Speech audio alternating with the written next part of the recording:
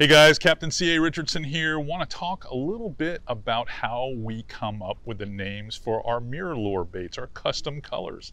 That's right, it's a question I get all the time. Well, I started out here near the fire pit in the horseshoe pits because that's where most of the ideas, well, that's the genesis of them. That's where they come from. And I'd be remiss if we didn't throw in a couple of these little brown bottles. They kind of help with the creative flow, if you will. But I'm going to walk you back here to my shop and we'll break down a couple of the colors and we'll talk a little bit about why we do it that way. Because mirror lures always just numbered these baits or given them some type of an abbreviated color, and I don't like to do that. That's just to give you an idea of what you're buying. I think it's a lot more relatable if I just talk to you about something that you understand and then you get it. Because if you get it, well, then you'll probably buy it. So let's go inside the shop, talk a little bit about how we do it. All right, back here in the shop, I broke out about 8 different colors. We've got way more, but you don't have that kind of time. And, you know, I probably don't either. There's probably something I should be doing. But here's how the whole creative process starts. You remember that Coors Light, right? Okay, well, we do write the stuff down. And on this list, which I will read to you, there's a couple of base colors for each species that works really well. Like for trout, pink, chartreuse, white, all those are great colors for trout. So when I'm coming up with a bait, I consider that a lot. That's why a lot of those baits have those colors. For redfish, it's mostly green, brown, any earthy combination that I can come up with. So those are considerations that I always make. And then for snook, I always think silver, gold, white. It's got to be a bait fish. It's got to look something like that. So those are the true base colors that I'm trying to work off of most of the time. But there are other considerations. One is water clarity. Another would be ambient light. Another might be regional patterns. If I'm trying to get a bait that might be hot out in Texas or something that might be a better bait for North Carolina or South Carolina, I got to consider that. Then there's always that lure history that I have, all the baits that I've used over the years, some that are still current and some that are long since been discontinued that I like to work off of. And then naturally I have descriptive expression. And that's where I come up with something that's relatable to that color that you guys put together as something cool. And then probably lastly is the review for my fishing buddies. Now, if I come up with a cool enough name, they're all, hey, you got to do that, man, you got to do that.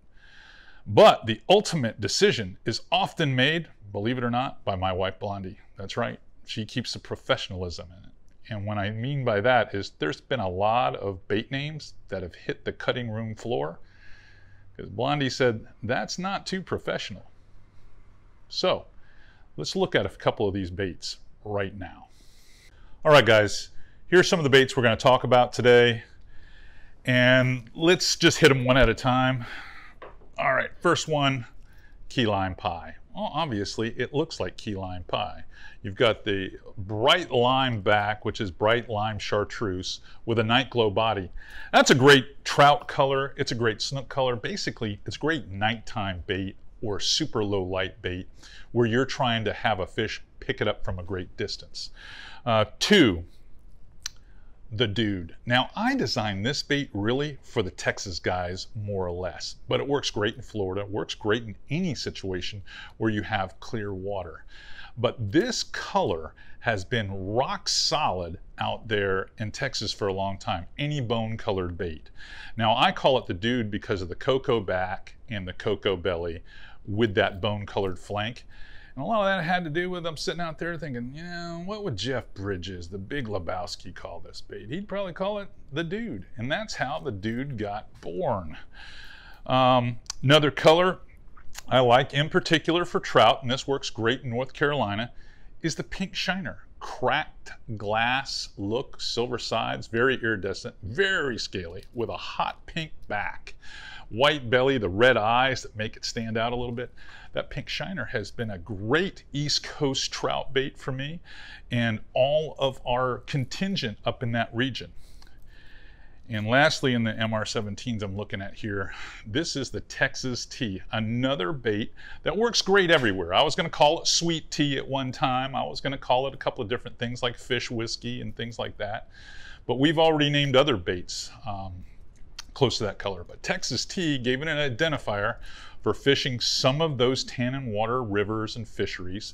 Works great in Louisiana, works great in a lot of places in Florida, especially in the Everglades and 10,000 Islands. This is an awesome bait, the Texas Tea. Cracked glass, looks a little bit like the old school golden retriever that we used to have, or the RB color at MirrOlure, so it's been great too.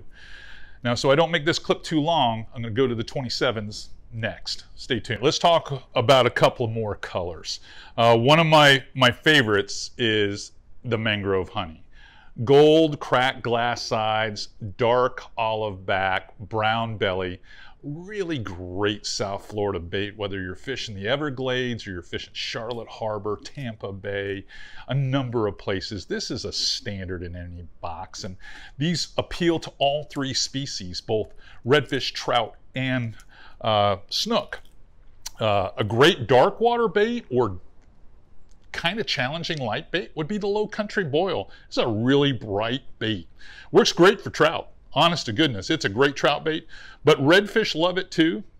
And if you're in the right situation, low light, I think you'll find that the snook will gobble it as well. Another one of our colors, and a lot of, like mangrove honey, it's because I fish that thing next to mangroves all the time. The Low Country Boil, well, I was trying to come up with a name for that bait, and the only thing I could come up with that looked anything like it was a big Low Country Boil. Now this one, well, it's got one of those names I got by a blondie with, and that's the red-headed stepchild. A lot of chrome baits catch a lot of different fish, especially fish that are focused on fin fish, and that's big trout, that's big snook. But I needed another color to make it stand out of the school. Well, that color is bright, bright red. I put the clear eyes in there just to give it a little bit more contrast. So this is an excellent snook and trout bait. One of my favorites. Red-headed stepchild gets your attention because we want the fish to treat it like a red-headed stepchild. Another one, and this was probably born out of my love for Pilar Rum and the Ernest Hemingway group. This is the Dark and Stormy. You know, it's got that purpley, silver, rainy looking color to it. It's a really good color in the rain. It honestly is. It's a good bait to throw, well, when it's dark and stormy. So as much as it's named after the popular rum drink, it's just as effective in those conditions. So I had a little fun with those colors, a lot of fun with the names. And like I say, you know, you gotta come up with something that's relatable to the bait, and that's what gets your guys' attention most of the time. Now we're gonna wrap this up because I want to talk to you a little bit about Flats Class YouTube. Hope you enjoyed that little, you know, walk through on all the bait colors. It's not every bait color. We've got all kinds of colors. We've got redneck margarita, we got bleach blonde, we've got easy money. We've got a lot of great colors at CaptainCA.Richardson.com, but most of them are born out of necessity, need. That's what we design the baits for. We pick them all based off what we think we can catch on them. We just like to have a little bit of fun with them, and I think it makes it a lot of fun for you guys too to to own some of these things and have them in your tackle bag. Hopefully one day they'll actually be collector's items. If you like what you're seeing and like what we're doing here at Flats Class, I encourage you, to go ahead and subscribe to Flats Class YouTube. Pass all this info on to your fishing buddies. We're here to not only educate you, but entertain you as well. We've got podcasts on here now. We've got television shows on here now. We've got product reviews on here now. We've got a lot of stuff. So if you like what you see, give us that big thumbs up like I said, and subscribe. Until next time, Captain C.A. Richardson from Flats Class YouTube, signing off.